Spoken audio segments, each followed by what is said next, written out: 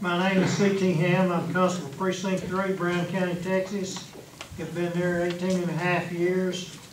Was elected May 1997, served till January 2013. Was beat in the last election by just a few votes.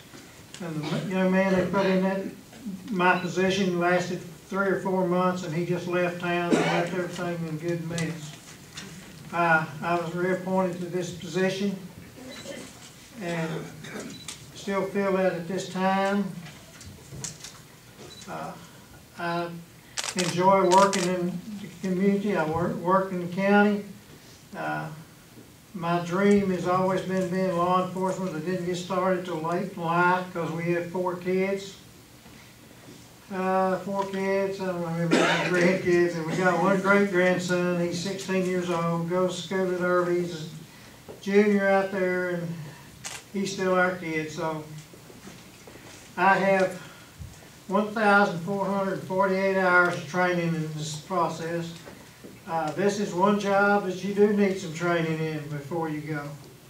And again, I'm the only one running in this precinct for this race that has any experience at all as a constable. We do all the civil papers.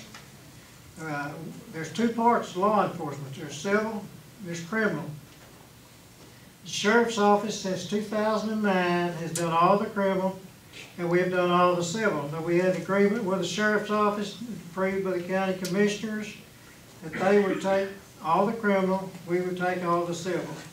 And it has worked out wonderful for us. And I think so for them too, because they don't have to try to send somebody to pick up a prisoner while he's trying to do a civil.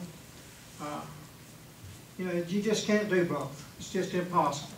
You